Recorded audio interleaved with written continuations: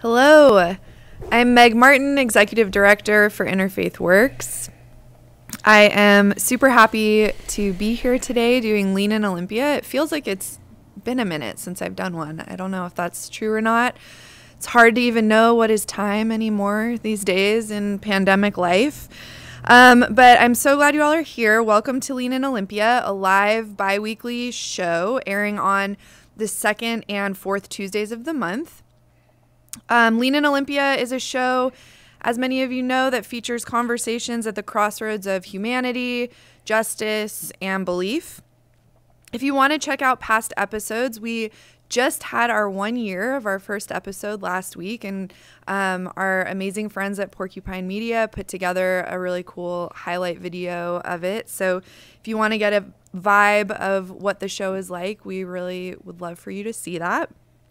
But you can check out past episodes on our website, interfaith-works.org, as well as following us on Facebook and YouTube. So today, I'm really happy because we have our guest, Sam Miller, who's here with us, which we're going to talk a lot. And it's kind of a bit of a different episode, I feel like, because usually we have folks who come on our show for very specific reasons, or maybe because of the role that they play in the community. And that's true today about Sam, but also I feel a little bit kind of like more raw and vulnerable today than usual because we are coming up on an annual event that is called Overdose Awareness Day, and it happens internationally on August 31st. And Interfaith Works is going to be doing a little bit more about that next week, but I invited Sam here today to have a conversation with me about what it's like to be people who have both experienced overdose in various different ways. Many of you know that I have my own longtime history with substance use. It's something that's been part of my story as becoming director of Interfaith Works and the work that we do in the community. And Sam also leads with his personal story in the work that he does as a stand-up comedian here in town, as well as somebody who's been working in the social services field for a long time. So the other thing I want to say is that I also am coming up on the 1 year anniversary of my cousin, who was my dear friend. We grew up together since we were little babies, twin flames, as my aunt, his mother, always says. And he passed away from an overdose last year, this coming Saturday. And so this is just a very personal episode in a lot of ways, and of course has so many intersections with the work that we do all the time. So thank you, Sam, for being here. Thanks for having me. I felt like I should have talked earlier. No, it's okay. We have Sam here, and I should have been like, hey, but then I just waited. Because I just kept on rolling. Yeah, you know? You were cruising. This is live? Well, actually, if we're going to be honest, we are pre-recording this. But usually it's on Facebook Live, but because of scheduling today, we had to do it a little earlier than we usually do. Oh, okay. That makes me happy. But no editing. So if I say anything like, oh, no editing, okay. Yeah. I won't say anything super wild. Yeah. Keep it clean. Yeah, I will. Yeah, thank you for having me. And yeah, I'm sorry about your cousin. I didn't know it was a year. So yeah, thanks for that. Yeah, and that was a great introduction. Yeah, I'm Sam Miller. I'm from Olympia, Washington. I'm 6'6". I'm 360 pounds. Been married 10 years. Been clean and sober for 13 years. And yeah, I got 2 kids, and one of them's on purpose. Yeah. Look at me. And you just started to pursue comedy full time, right? Yeah, 2 months ago, I made the jump into full-time comedy. I still work 1 day a week at a center for unhoused youth, a service center. We're not a drop-in center anymore. We're a service center now for unhoused youth in Tacoma. And I worked at the Beacon Youth Young Adult Shelter mostly throughout the whole pandemic. Mm-hmm. I was actually planning on pursuing stand-up comedy in June of 2020, but that went all the way sideways and did not happen. So it's been, the last 2 months have been great. They've been really scary, but I've had like a lot of support from the community, and that's really all I need. So I'm good to go. Like I'm making ends meet. I sell T-shirts. Haven't embraced capitalism, but I'm giving it like an awkward side hug. And Sam and I have known each other for a long time, more so in recent years. But I remember back in the day when Sam would, your hot gig downtown was that you would balance gigantic objects on your face. That is very true. Such as kayaks, shopping carts, running lawnmowers, riding lawnmowers. Not riding, oh, running I was lawnmowers. Like, dang, yeah. Yeah, I did a moped one time, and there was a bunch of gas spilt on my face. I was like, this isn't any way to live a life. But also kind of freebie. Yeah, it was. Well, yeah. No, I supported myself a lot of times while I was unhoused by doing like party tricks and crap like that, and trying to make myself welcome in places where I didn't have anything else to add to the situation, or else I felt like I didn't have anything to add to the situation. Yeah. I've always felt kind of left out, even yeah. now, so. Well, I had originally thought it would be fun if you started with a little bit of comedy, because I think humor has been absolutely a key tenet in my recovery from substance use, and I know that it has been for you too. But I'm wondering if before we do that, will you just give like the few minutes of sort of a little bit about your story of living on the streets in Olympia and what that looked like for you? Yeah. So myself, like I'm a bit of an outlier, being as I was raised in like a middle class. Like I'm not. There's two. As you well know, there's two types of poverty. There's generational poverty and situational poverty. And my experience with poverty and being unhoused is the situational type. So I started. My dad passed away when I was 12. At that time, I was already drinking and using substances, inhalants mostly. And it was a thing where I think I was always had issues. And it's weird that drugs and alcohol, as opposed to like getting me high, I always felt like they kind of just made it so I could keep up with everyone else. And after my dad died, my mom is an amazing lady, and we bought a house 4 years ago in Tumwater. Like, she lives below us. It's going very well, but she was kind of a pushover, and I was off to the races. I moved to Lacey when I was I think I was 13, and my substance use went up, and my incarceration and treatment center intakes went up, and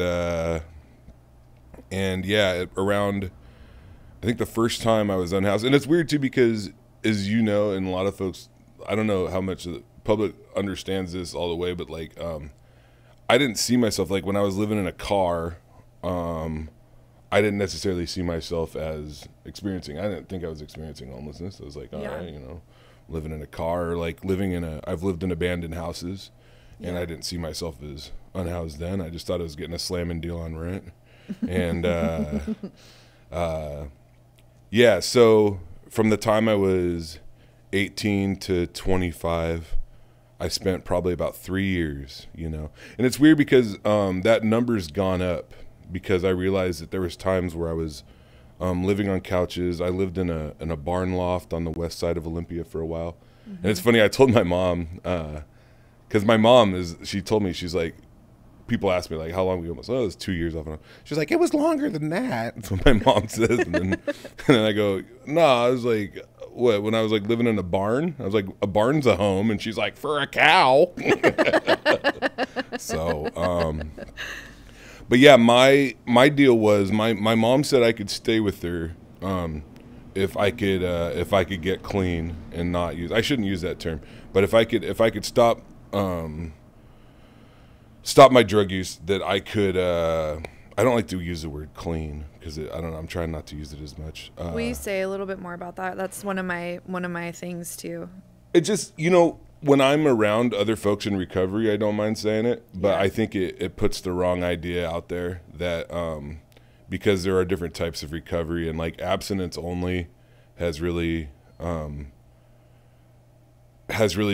like a goal, and it honestly, for a lot of folks, it does make sense for complete abstinence, and for some folks, it's too much. And also that there's plenty of folks that, including some very good friends of mine, that don't practice entire abstinence and live very, very amazing lives. And I think for me too, it's like, what's the opposite of clean? Yeah.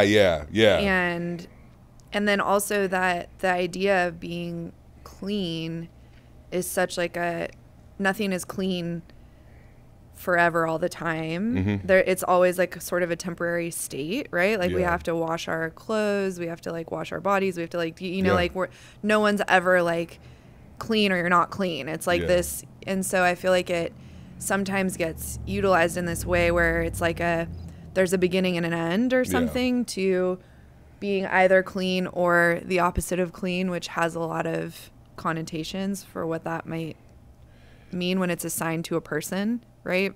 But I think that also it's important, like you said, when you're around other people in your closer like recovery circles, that people get to define themselves how they want to. Like I sometimes have called myself, like referred to myself in different situations as being like a recovering junkie, and that's something that like other folks might find really offensive, but it has helped me in different ways.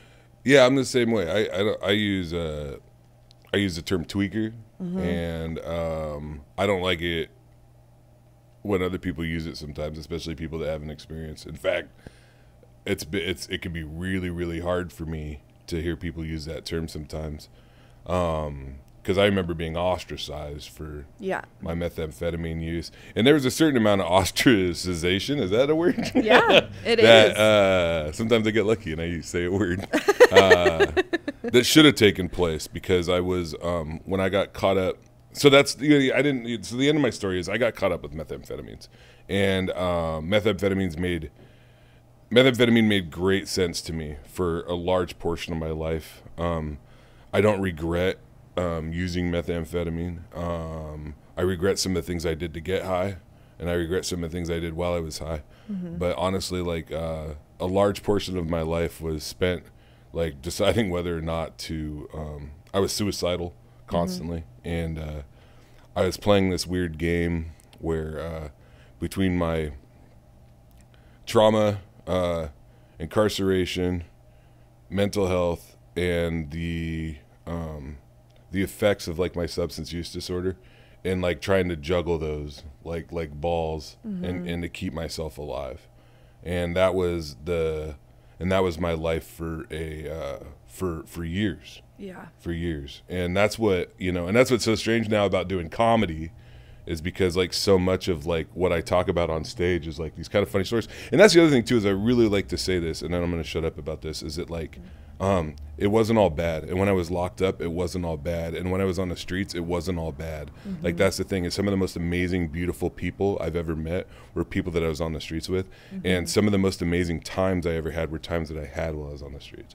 You know what I mean? Like I hate it when it's like, oh, this poor guy. It's like, man, kick rocks, man. I miss parts of it sometimes. You know what I mean? At least I didn't have to clean out cat boxes and like do this other bull crap and listen to the HOA.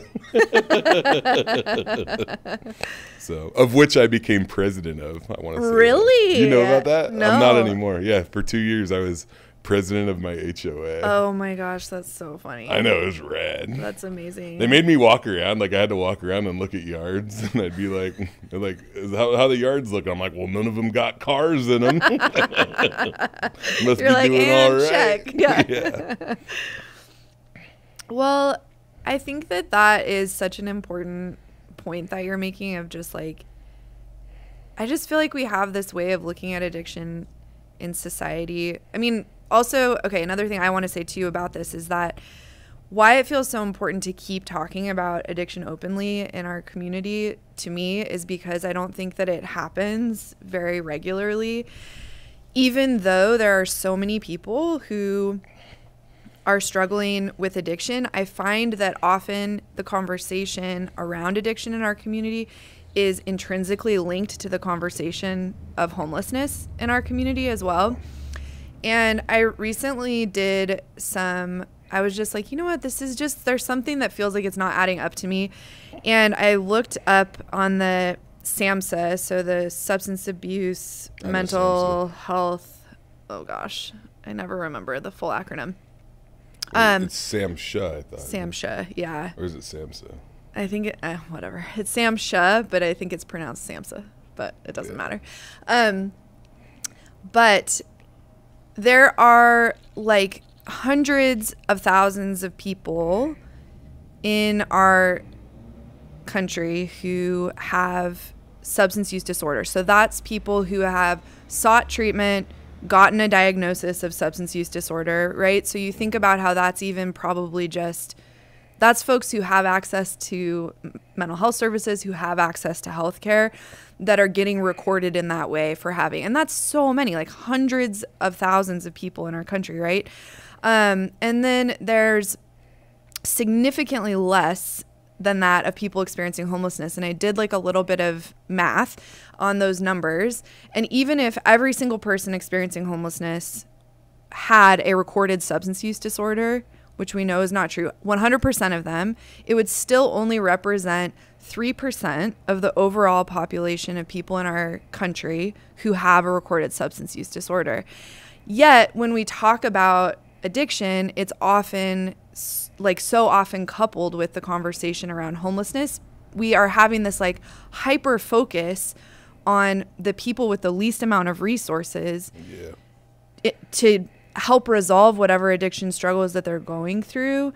Meanwhile, there are hundreds of thousands of people living in houses, living all among us, who are like really struggling and dying from overdose and all of those things. And yet we can't seem to have a more honest conversation about that. And in this, in 2020, overdoses were up like 25%. And in the first quarter of 2021, they were up 40% from the first quarter of 2020. So it's just continuing to go. Yeah, between the heroin epidemic, the recession in 2008 that we never came back from. Well, I mean, Wall Street came back, but the people in this country didn't come back from. And now whatever it's going to look like on the backside of COVID, or and I agree. You know, I've made this point before. I don't know. I'm not trying to be like, what's the word? I'm not trying to be like bombastic or anything. Man, I've been using great words today. Yeah, bombastic. you're really doing good. Wow, look at listen to me.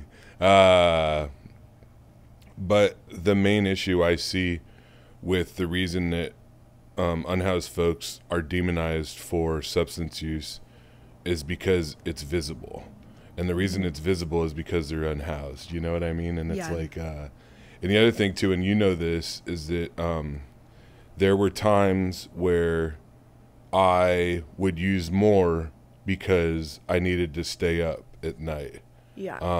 Because I didn't have a place to sleep that night. I didn't want because it was a little bit when I was unhoused in downtown. I was 2002, 2003, 2004, and it was a different scene altogether.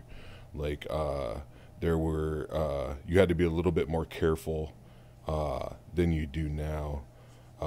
As far as I used to worry about law enforcement a lot and things like that, you know, as far as where I was camped. But it's hard to tell how much. I have no idea, and there's no way to ever know, but how much of my homelessness was due to my substance use and how much of my substance use was due to my homelessness. Because it all just kind of, for me, it wound up in like a bigger ball. But like you're saying too, is like I knew a lot of folks out there. There's a lot of folks that that were substance use didn't seem to be like their main deal. Like I can't tell anybody else what their deal is, but like a lot of folks, it's more like just like mental health, like schizophrenia, things like that, like people having psychotic breaks. And then there's a lot of folks too where it just seemed like hard luck. Like they might have a couple beers or something like that. Like they drank like soccer moms. Like it was not like they had their substance use wasn't a deal for them at all, you know. They're just like working and not making enough to afford housing. And, yeah. And it's the strangest thing too, because those are a lot of the times those are folks that I knew from before. Those are folks that I knew from like out in Lacey and things like that. That's another thing that always kind of surprised me, is that like when people say it's like, oh, people are coming from out of town, they're coming to Olympia. That was not my experience. Like most of the cats I knew, like there was a lot of folks from Lacey, Tumwater, Shelton, like cats from Lewis County, Mason County, stuff like that, you know, like they might come to Olympia because there might be some more services here. But like that's another thing I hear a lot that makes me kind of cringe. Yeah. Is it, oh, they're coming from all over the country to Olympia. It's like, have you been to Olympia? Like, you want to come here? Like, man. Well, yeah, and even if that were the case, it gets really dicey to try to game that strategy out, right? Like, okay, so then what? We only provide services to people who have been here for a year or longer. Yeah. What if they're elderly? What if they're pregnant? What if they're, you know, like whatever. You start to be like, how do you game that strategy out anyway? Yeah, I agree. Well, one of the things that, and this is like, I don't know, feels like maybe a more vulnerable thing that I struggle with as being somebody who has been very like vocal in public over the years about my own struggles with mental health and substance use, is that it's really hard at times to be like seen as someone who got better. I don't know. Does that resonate with you at all? It does sometimes. Yeah, it does sometimes. So part of the thing that that happens when I go on stage, I pretty much always do the same opener, my first joke, and I talk about how I've been sober for 13 years, and then I show everybody my belly tattoo. And I'm not going to do it because this is like a professional thing, but like I have a tattoo on my belly that says "Let's Dance," and I talk about how I never enjoyed dancing. And I should have gotten a tattoo that's like, "Hey Scott, is it too late to call your cousin about that methamphetamine?" But I didn't have enough. I only had enough for 9 letters and 1 sky comma, because that's what I call apostrophes. And then I talk about it's so wild when I actually sit here and just talk about the things that I say on stage. It seems so wild. Like I talk about like smoking meth out of light bulbs, which is not something. It's like, it's terrifying because light bulbs have like mercury in them and stuff. I'm more worried about smoking meth out of light bulbs than I am about all the other meth that I smoked. Like it's really bad, the light bulb thing. You Much higher risk. Well, mercury, like it's that mercury poisoning is terrifying. But anyway, yeah. I put myself out there. I put myself out there really far. What I worry about too is that I don't want to be the face of like recovery, or the face of that like kind of bootstrap kind of like obsession of it's funny because we talked on the phone last night, and it brought up like I stopped and I got noodle soup. I did a show in Renton last night, and I stopped and I got some noodle soup in Tacoma on the way home, and I was sitting there and just feeling like this form of gratitude that's hard to explain, but with that gratitude comes guilt, and that I don't know what happened. I don't know how. To this day, I don't know what snapped in my head that kind of gave me the kick enough to seek out, because I sought out help for addiction before, but what changed in my mind is like all of a sudden I got enough of a kick to stay consistent with it. And what was different this time is that a lot of my cravings were lifted. Like, I'm a fairly spiritual guy at times, and that's kind of the only reason why, is that I still don't understand why that switched for me. And a thing too is so I was raised like middle class, and like I said, my mom, she would let me stay at her house if I could stay sober, and I don't think I could have done it without that. And that a lot of the people that I'm around, and a lot of the people that I see in the encampments now, they don't have a safe place where they can be fed, cared for. Like, it was 4 or 5 days of it was really hard the first 4 or 5 days. Coming off of crystal is weird. Like, it's I don't think it's nowhere near as bad as coming off of heroin, but like it was always a strange experience for me because I'd sleep, but it was always like this almost like this crushing sleep where I would it was like I sunk into my mattress like so far, and like it was so hard to get up, and getting up and eating and having like my digestive system like in turmoil, like trying to eat food, and then this kind of overwhelming sadness would start to set in, and it would build. By day 3 or 4, I'd just be so depressed and just bored and out of place. And that's when I sought out like a recovery community that worked for me, you know. But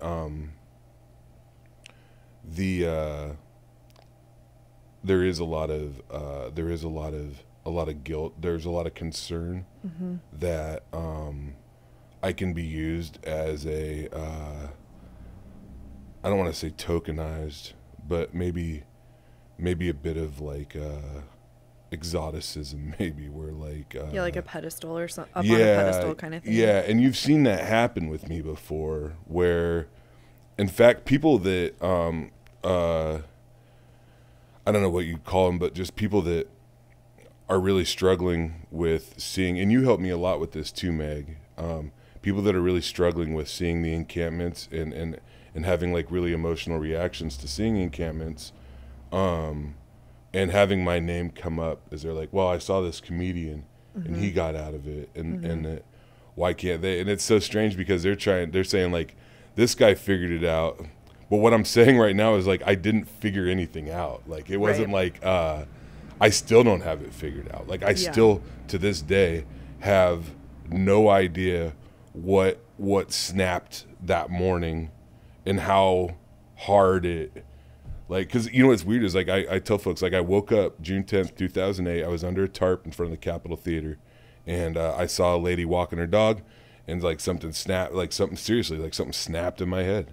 Like, honestly, like it could have been a mini stroke or something. I have no idea. Like, I don't know. Yeah. And the folks, if there was a way that, like, if people do want to get sober or whatever, and there are people that are like me, that where them being unhoused is tied into substance use disorders and things like that. Like, it plays a part of their story. Yeah. You know, much like people that are housed, you know. But there's no way right now to really do that efficiently. There's no way to do that. Honestly, there's no way to do that ethically, to like try to bring about that. You know what I'm saying? That was kind of a long, convoluted answer, but no, it's all so good. I'm like, where did you go when you woke up? Is that when you went to your mom's house? Yeah, you know what's wild? Oh man, so my mom lived out in Lacey, out by Yelm Highway and Ruddle Road out there, and I just walked to my mom's house. I walked up Capitol, down Boulevard, or no, up Pacific, down Boulevard, to Yelm Highway, and walked down Yelm Highway, and I just cried the whole time. I was just absolutely terrified, because it's a thing where, like, the feeling that I had that morning wasn't that I wanted to be sober. The feeling that I had was that I couldn't do it anymore. that I couldn't keep juggling those balls anymore. Yeah. And so I was thinking about hurting myself, and it was like this thing. It's like either I'm gonna get sober, or I'm gonna not. And then I remember I knocked on my mom's door, and she'd heard it before, and I wanted her to believe me that it was different, but there's no way I could have made her believe me that this time was different. I'd probably done this 50 times, I don't even know, but I knew it was different. And I told her, I said, I don't want to do this anymore. I don't want to be down there anymore. I just want to and having her in my life to help me with that, is the difference. Yeah. I mean, I think that's I always really struggle when people are like, what was it for you? Like, what was it that changed, or what was it? Cause I just resonate so much with what you're saying of I don't know. Yeah. I mean, there was a switch in my brain. I remember certain moments, but there's just that moment of clarity that comes. And I think that that's true for people in any kind of crisis situation, but we just continuously make substance use this other category that's can't be combined. I was doing this training with some nurses and doctors at Harborview, and trying to talk about harm reduction, the idea of harm reduction, and how they're all already experts on it, right? Because we've decided as a society that something as completely insane as barreling down a highway in a box of tin with wheels that could fall off is something that's a necessity in our society. And yet we make it safe. We've done all these things to make it safer, right? Because we've decided, and all of medicine is based on this idea of managing illnesses or preventing illnesses or providing real information so that people can make safer choices. But when we try to apply that to something like clean needles for somebody who's using drugs, it feels different and it hits different, even though it's all of the exact same principles, right? And and I think about that idea of just the moment of clarity that so many people, whether they've been high on methamphetamines for days or been an injection heroin user or whatever, can relate to. Yeah. Well, there's I ADHD, bad, and dyslexia and trauma, and there's a lot of other things I am outside of somebody with a substance use disorder. But it's weird. The minute I started using methamphetamine, all that shit went right out the window. I said a swear word, sorry. All that stuff went right out the window. As far as it's so funny because I actually have a joke where I'm outside of, being an ADHD, but the minute I started doing meth, I guess that was gone. We're oh yeah, he's not hyper, he's a tweaker. It's I tend to think these days, and it's funny because I think that more and more it's been backed up now by science about co-occurring disorders and whatnot. So there is a very good chance that I have an anxiety disorder, and there's a very good chance that I have at least some mild depression. And I do know that I do have a substance use disorder. I have a polysubstance. So alcohol is the key to the whole thing for me, basically. So if I don't drink, I won't use crystal meth. And I can't smoke weed because if I smoke weed, it makes me want to drink. Right. So that's how I got rah, Mr. Abstinence. That works for me.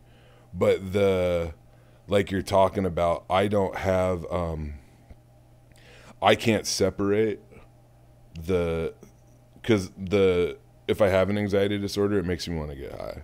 Yeah. If I have trauma, it makes me want to get high. And luckily for me, I do 12-step recovery stuff.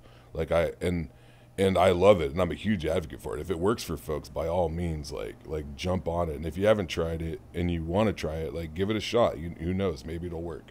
Because for me, like having that, going into a room of other folks that are not using, for me is almost a spiritual experience in itself. And that's what saved my bacon. And also having like a structure for, I don't know the right way to say this, but almost having like a framework for thinking about like about who I am and how I should live my life, and learning how to for so long I avoided so many things, and rightfully so. I had a lot of stuff that I should be avoiding.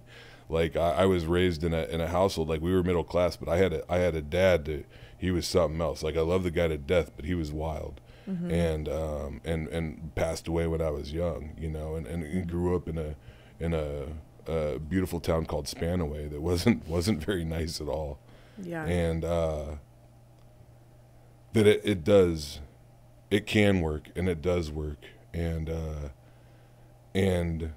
but without a doubt, like see, I'm doing that thing where I'm like meandering, but without a doubt, like having my mom, being white,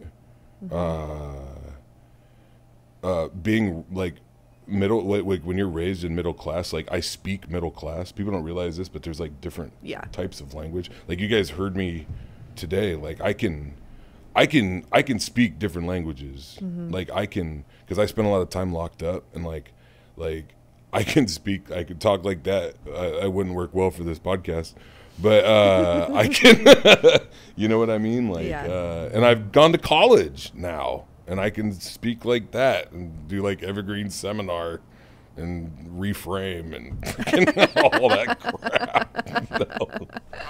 But yeah, I live I talked a lot about guilt, but I don't.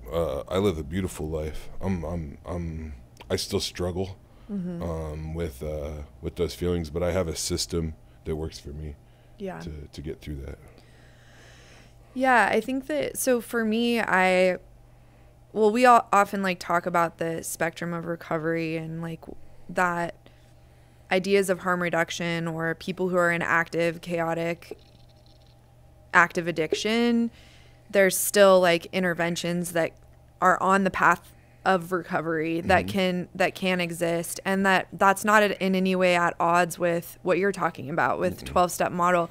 It's all part of a spectrum, and like getting creative of how we meet people exactly where they're at and believe that their life is like worth enough to do something to support them in that moment. And I think for me, I went to a traditional like inpatient rehab that was very much based on 12 steps, and came out of that really like I didn't ever quite connect in the same way that you did. I think that there are like a lot of lessons that I've learned through that experience that are amazing life lessons that have helped me in my relationships, helped me be more honest with myself and more honest with the people around me. But I didn't maintain in that place of 12 steps because there were things missing there for me. And I think that I had a lot more to do with my mental health recovery, and how suicidality was tied really closely to my addiction well. Yeah. And I think that part of the like moment of clarity in my life was believing that I didn't actually want to die anymore, and that I was worth enough, that these amazing relationships I had in my life with my family and with friends and artists and musicians that I had kind of come to know and love throughout my active addiction, that I was like a worthy person of all of that kind of love. And it's like a huge thing to accept, and something that I work on all the time. And so I was fully abstinent for 5 years, and I do drink alcohol now, but how dare you? I know. But very much am danger to the community. still like in active recovery every day. And I think that that's something that is a nuance that I don't know if our community really understands, that it truly does look different for every person, what a road into addiction and what a road out of addiction looks like. And if we want to actually do something about an addiction crisis in our society, which I hope that we actually do want to do that, we're going to have to get a lot more expansive in our minds and in our hearts about like what that means. Yeah, and so I'm not addressing this to the maybe move completely out of when we're talking about unhoused folks and that like substance use disorders as a whole, and I couldn't agree with you more. And it's funny because like the kind of people like you, like Malika Lamont, like like I'm trying to think of other folks back in the day at Bread and Roses, the people that were extremely kind to me while I was going through like that struggle. And I don't know how much people knew about, you know, like I use that analogy of juggling those balls, and the compassion that was shown to me by a lot of the folks that were practicing the tenets of harm reduction. And what's strange to me, I think I've talked to you about this a few times, but that abstinence, my practice, and even 12-step abstinence, to me fits perfectly within the realm of harm reduction. Yeah. What could reduce more harm than me not doing anything at all? Yeah. You know what I mean? Because I am one of those cats. Like I don't have. It's funny because you brought up the fact like the I know that about myself, and I knew that back then too. Like I always tell this story about me and alcohol, like where I was locked up, and I was in Thurston County Jail for resisting arrest, theft 3, probation violations, the usual, you know. I always wanted to wrestle the cops. I thought they wanted to wrestle. I never hurt them, but they hurt me a couple times. Anyway, I remember being in jail. I think I've told you this story before, but I'm in jail, and I'm like, I am not drinking again, man. Forget it. Like, I'm not drinking. And it's like the whole, like, you know, we were talking about clean before. It's the funniest thing, too, because there's people coming into the jail, and they're like, do you want to check out, like, some rehab classes? Do you want to do this when you get out? And I'm like, no, I'm never going to drink again. Like, I don't need any help. Yeah. I already decided that I'm not drinking anymore. Yeah. So leave me alone. Yeah. You know, I got this. Yeah. And I'm like, I got like 2 weeks left on my sentence, and I'm like, here we go. I can't wait to get out. I'm going to go get a job. I was going to join the military because I thought nobody drinks in the military, which is weird thinking to me. But, yeah, I wanted to fight for freedom or something. And the jail was crowded. And so I had 2 weeks left, and somebody came in. They're like, Miller, court. And I'm like, crap. Like, I thought maybe there was another charge or, like, something like that, and I was going to get locked up for longer. But it was an early release hearing because the jail was crowded. And I remember being, I remember being in the courtroom and them coming in and being like, you're getting out. And in that moment, all that other thoughts about, like, I was like, man, I need to celebrate tonight. Yeah. Like, I am getting out of jail. I'm going to Wilson Street. Like I was partying at this Black House on Wilson Street. And it was so weird. Because you talk about like moments of clarity. Like I had other moments of clarity before I got sober in 2008. And I remember I'm laying in the yard staring at the stars.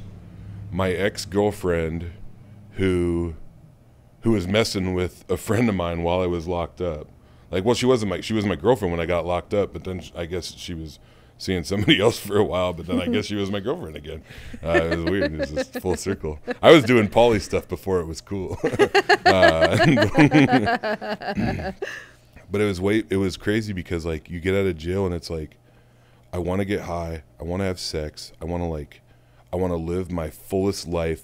And it's all happening right now. So I'm laying in this yard. I'm drunk. I'm high. She's like straddling me. I'm in this yard. And I'm staring at this guy, and I just felt like I was doomed.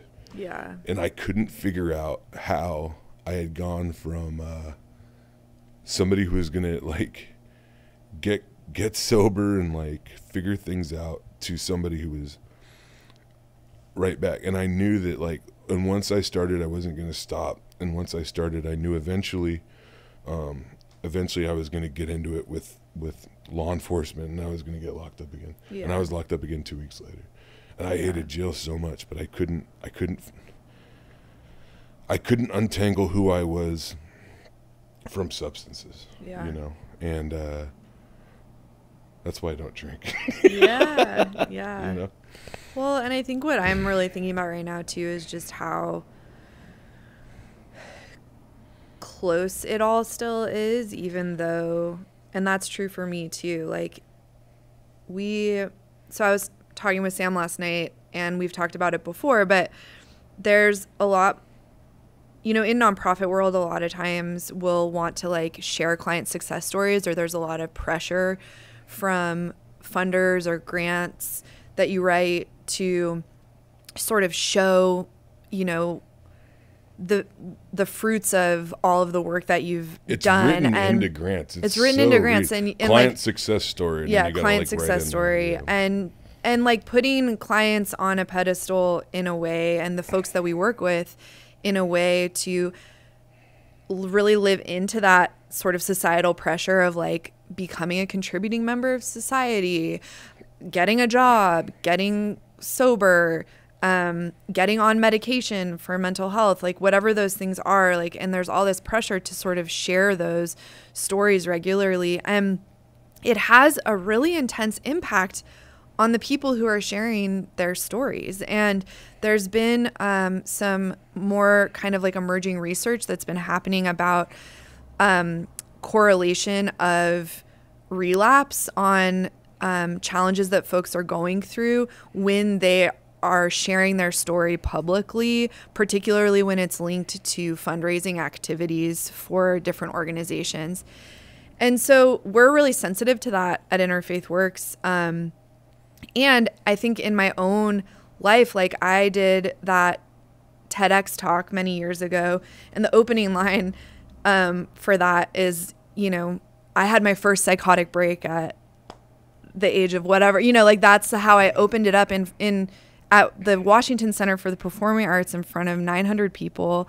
And at the time, and now still, it was really a cool experience to be able to be that open and that free with it. But I felt so exposed for like months afterwards, and sort of like, oh no, kind of what have I done, you know, in this way. And I think that it spoke to a lot of people, and a lot of our shelter guests were there, and it was really meaningful to them to be there.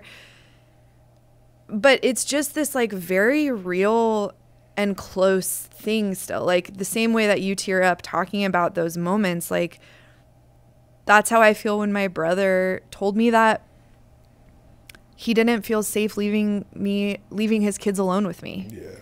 That's like Sam, my nephew Sam, who's That's like my my name. love, like my pride and joy of like all of life, right? Yeah. And I'm like, I wasn't allowed to be alone with him for a while, and like over time that just changes, and that trust. There was a moment, I had been sober 2 years, and my brother was finishing graduate school, and it was all this like kind of hustle and bustle, and everybody was like, my mom's going to do this chore, or this like errand, and my brother has to do this thing, and da-da-da. And all of a sudden it was like, and Meg, you'll stay with Sam. And then the door closed to the apartment, and I was alone with him in the apartment.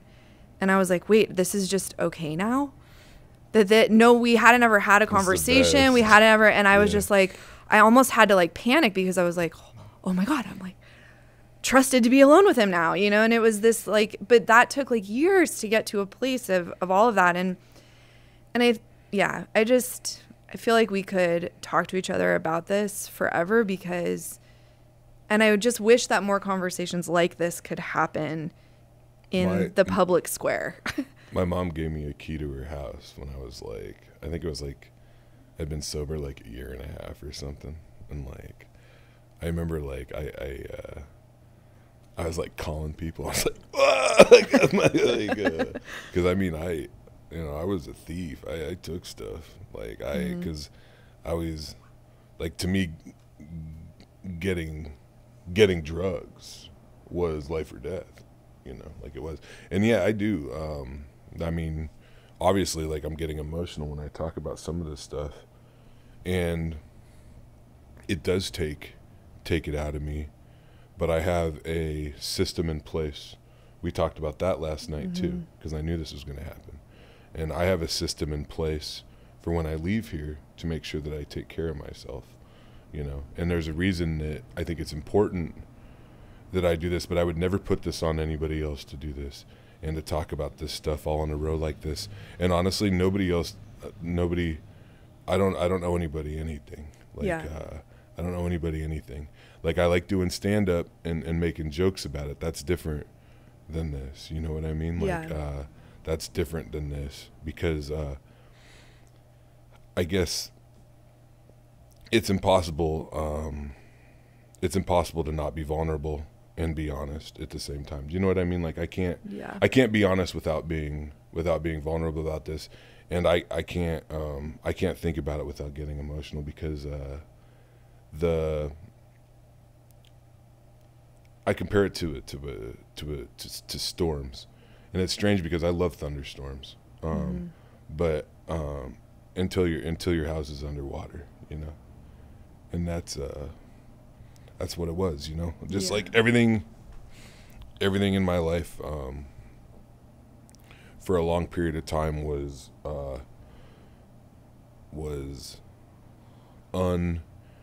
what's the word? Everything was on the line every day. Yeah. You know, whether I was looking at incarceration or overdose or any of that stuff, you know. So. Yeah. I'm doing fine though, by the way. I'm okay. Oh, I know. Yeah, you know I'm fine. So. I know. I'm not gonna go smoke meth after this. Oh, I know. Well, maybe a little bit. Can I just do a little bit? Yeah, just a little bit. Yeah. I've never been able to do a little bit of meth. Yeah. I remember being like, I'm just going to do a little bit of meth. And I'd be like, okay, I think I'm going to do like a medium amount. Medium-amphetamine. Okay, not the most I've ever done. Yeah. Yeah, I'm not going to get wild. No. Yeah. And then like 2 days later, I'm like talking on a cell phone. I found a cell phone. I was up for 3 days one time, and I found a cell phone. Ever tell you this story? No. And I thought they were trying to recruit me into the CIA because I was having a psychotic break. And this guy's like, Sam, give me back my phone. And I was like, what does this mean? Click. It's just my friend Will's phone. It was weird. Yeah, he was really mad at me. I threw it in the bag. I was like, I don't want to be in the CIA. They'll never find me now. Yeah. They'll never find me now. Well, Sam, is there anything else that you feel is on your heart or your mind about this subject? We talked about, I mean, it is the overdose day. Like, obviously, both me and you have lost a lot of people to overdose. You know what's strange is that I didn't talk to you about this, but like anymore, most of the people I know that have passed away due to overdose, a lot of times they're people that I met in recovery that go back out, that relapse and go back out. Yeah. And that's hard. It's strange when it happens because usually it takes me a couple days for it to like hit me. But yeah, it still hits me that hard. And you know what's weird too is that along with overdose, I also tie in like friends of mine that have died from suicide and friends of mine that have died from like homicide. Yeah. And tied in too. Yeah. So and also, I mean, it's a violent death. Death, you know, yeah. And I grieve a lot for people I know that are doing long stints in prison. Yeah. Because I don't get to see them anymore either. Yeah. And But I think, you know, I think I covered, I don't know. Yeah. I think that what I'm feeling is on my heart and my mind is just like so much gratitude for you spending time with me today and being here, and just that. Okay, two things in closing. One is that I also think that things are a little bit different than when we were using. Too, just particularly, and I want the community to like hear this, just particularly with the intense rise in fentanyl and carfentanil that's in not only opiates but also in everything now. So people who at one point thought that methamphetamine, like I remember there were lots of folks who were like, oh, I don't do heroin because it's too dangerous. There's too much risk of overdose. And a lot of times folks would do methamphetamines, and there was sort of this kind of misunderstanding, even in harm reduction world, that you couldn't really overdose on methamphetamine or you couldn't really overdose on cocaine. It was always something else that occurred, like a brain aneurysm or a heart attack or... I used to think that. Yeah. And there was... in some ways truth to that, like it wasn't as primary of a thing like respiratory depression is, like how you stop breathing when you overdose from an opiate.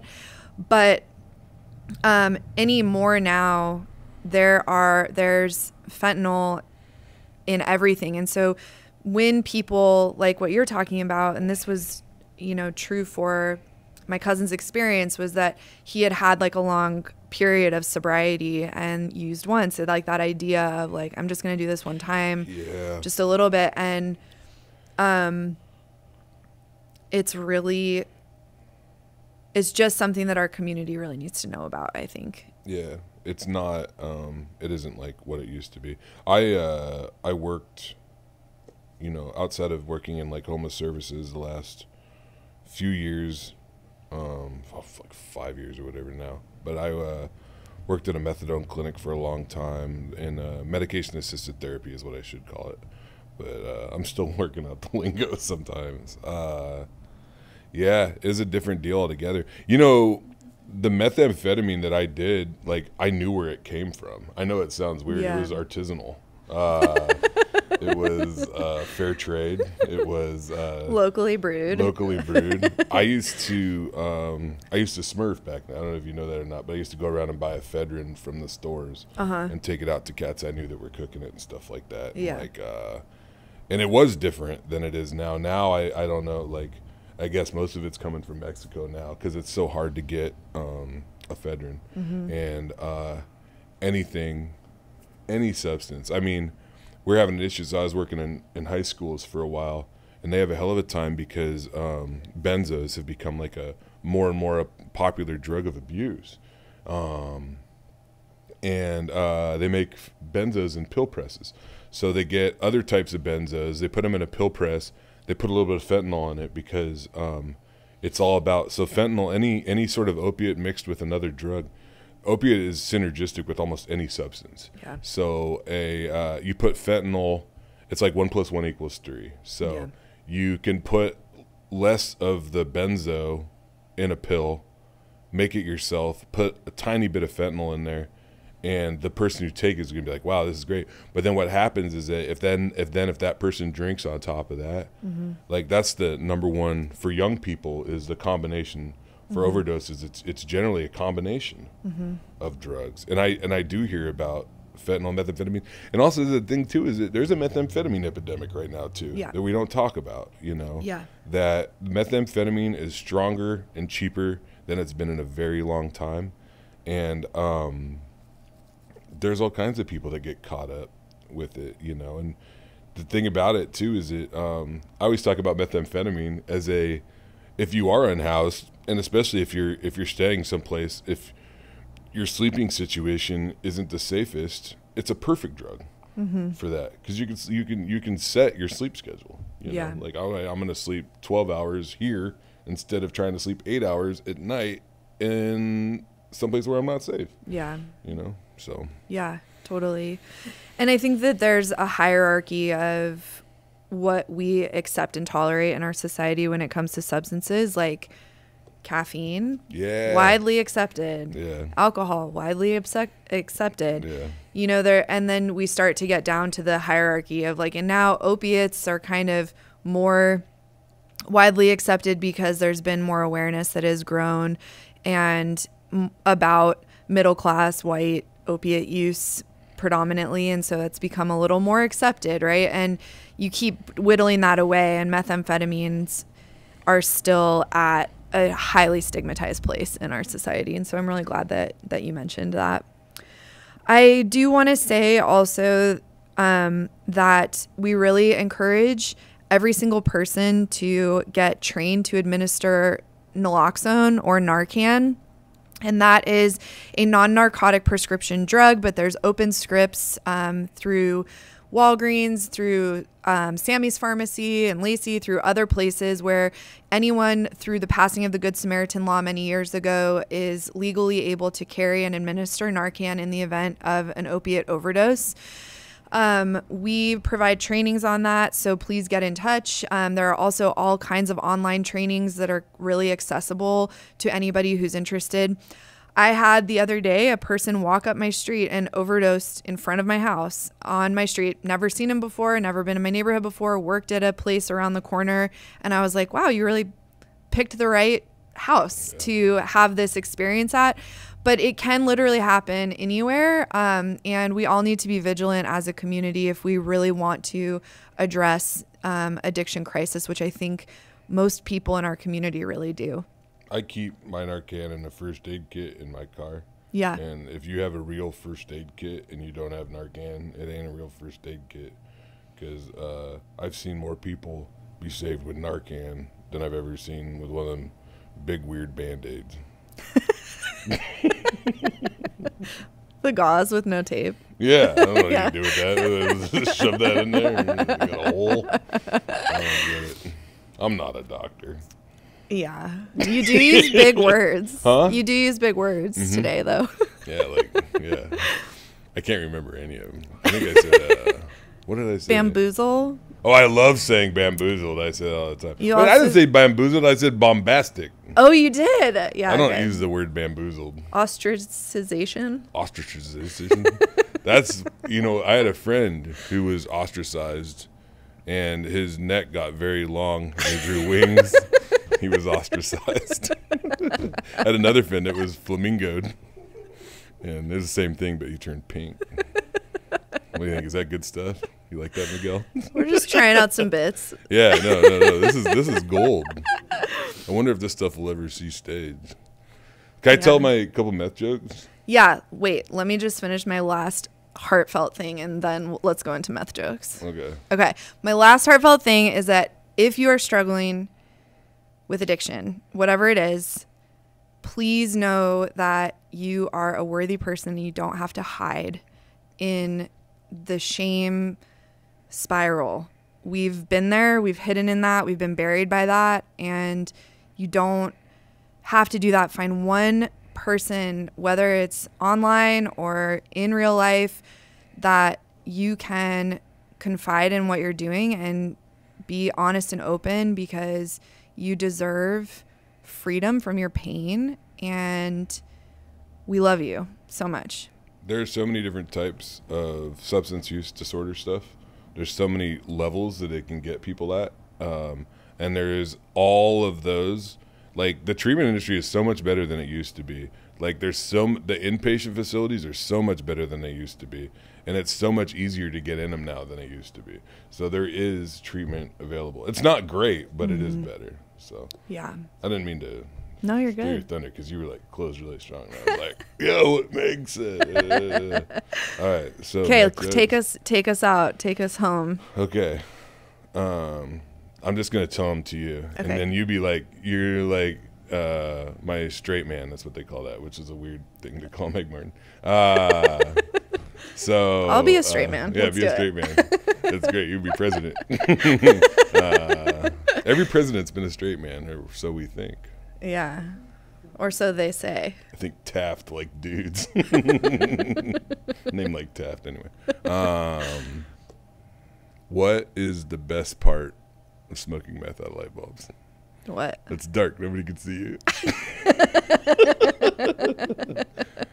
You know, smoking meth during the holidays was always hard for me. You know why? Why? I have such big hands, and it's so hard to smoke meth out of those little Christmas lights. You know, it's crazy. I used to have a drinking problem. It was really bad. You know the craziest thing? One night, you know what I did when I was drinking one night? What? I smoked meth for 8 years. Whoa, what was I thinking? You know the best way to get out of jury duty? What? Is to be the defendant. But it'd be sweet if they would have let me be on the jury. I don't think he's guilty. I mean, look at him. I think he should go. Just go home. I got summoned to jury duty. Like recently? Mm-hmm. Yeah. And I forgot about it. I'm kind of telling on myself. Hope the county comes after me. I'm ready. I'm waiting. Come at me, Snazza. Is that his name? Is that the sheriff? Yeah. Okay.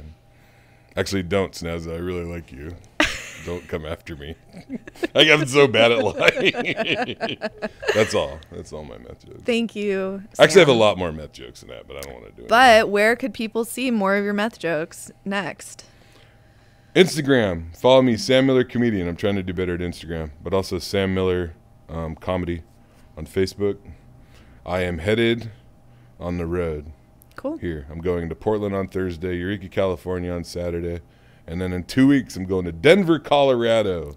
Cool. The Denver Comedy Underground. And I'm doing a recovery show in Salt Lake City on the way down there. And yeah, I'm around. I stay up.